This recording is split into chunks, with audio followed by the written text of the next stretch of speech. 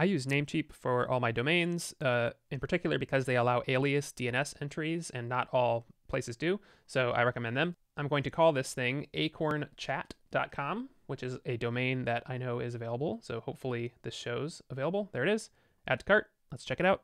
So I have Acorn Chat. I'm going to auto-renew that. I'm going to have WhoisGuard. I don't need premium DNS yet, and I don't need any kind of SSL certificate because Heroku is going to take care of that.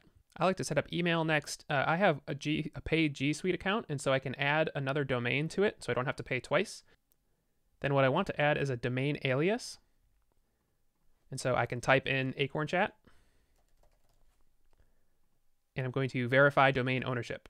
To do that, I need to add a txt DNS entry, and so I can click continue, and this is the domain entry I need. And so I'm going to copy that and go back to Namecheap here, and under advanced DNS, here we have the existing records. I'm going to add a new txt record, and this is just like a value that sits on your domain that other sites can read. And so I'm going to apply that here. And now it's applied in Namecheap. Sometimes it takes a few minutes before it propagates, but if I go back and I try to verify my domain, that took about 2 minutes to run, but now it is verified right here.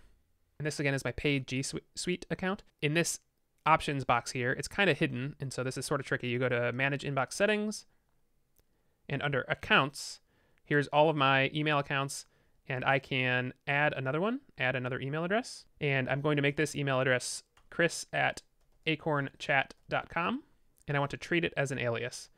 And if I click next step, now if you see this page, this means your domain in Google has not propagated through all their servers yet. And this frustrated me like crazy when I first figured it out. Just wait an hour or two, it sometimes takes that long, and then try again. So this didn't work this time. If it has been propagated though, you will see a success message instead of this page, and you'll be able to send email to your new email address.